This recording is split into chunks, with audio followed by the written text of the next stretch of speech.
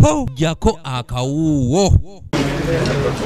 Mu kaseera eggwanga ate n'ensi yonna we byabeerera ku muggalo ogwaleetebwa ekirwadde ki COVID-19, abantu bangi abasanga akaseera akazibu olw'obunkenke obwaliwo eri embeera z'ebyobulamu olw'abantu abaalwalanga saako okufa ekirwadde ki COVID-19, naye nga wano abasawo okko n'abantu ssekinnoomu saako amakampuni agatali gamu baakolanga butaweera okutaasa obulamu bw'abantu nga n'abamu baalugulamu obulamu wakati mu kutaasa obulamu bw'abalala.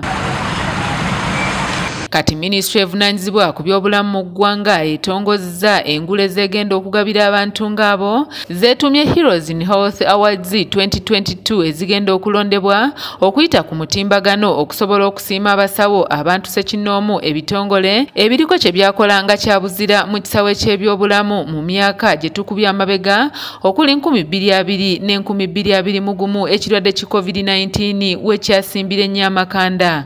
Because we want to capture a detailed story.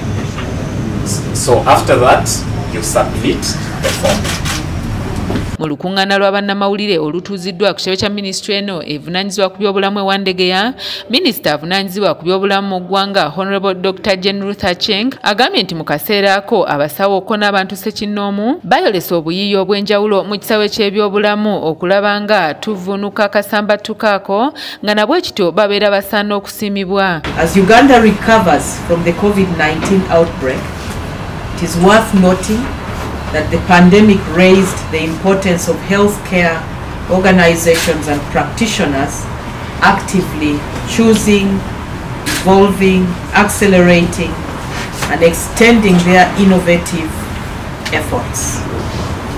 The Ugandan healthcare sector denoted a successful shift from merely sustaining operations when the COVID-19 crisis hit to driving rapid innovations that saved lives and lessened the pandemic's impact.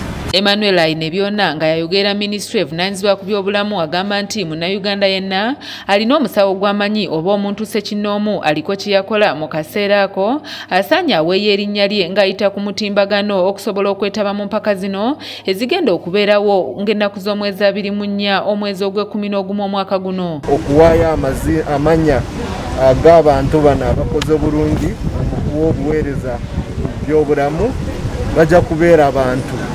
So bw'oba olinayo omusawo oba omunaasi oba omuzaalisa akoze omulimu bulungi ojja kutuukirira ku mutimbagano gwa HIHA Heroes in Health Awards osobole okunominatinga oba okuwaayo erinnya.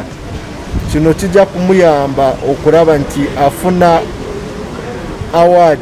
Habati Luswata okuva mu Uganda Medical Association agamba nti abasawo abamu naddala abaali malwaliro agatalina bikozesebwa bimala mu kaseera ako awaadi zino zigenda kubayita myaganya gyangalo olw'ensonga nti bw'otoba na bikozesebwa toyinza kujjanjaba muntu n'awona. Bwe bitabeerawo tojja kujjanjaba abantu abo tebajja kuwona.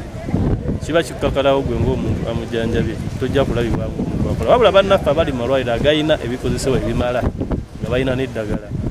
Emirimu egyabwe giba nyangu gyakola abantu omuntu ono akola kuba gwajjanjaba bajja kudda ewaka awone gye twandise output era bajja mutwala ng'omusawo akola. So eba advantage eri oyo ali mu ddwaliro eriyina ebyo. Stephen Tumusiime yakusakidde eggulire lino okulwa ABS Television. Send messages as much as possible through different media, including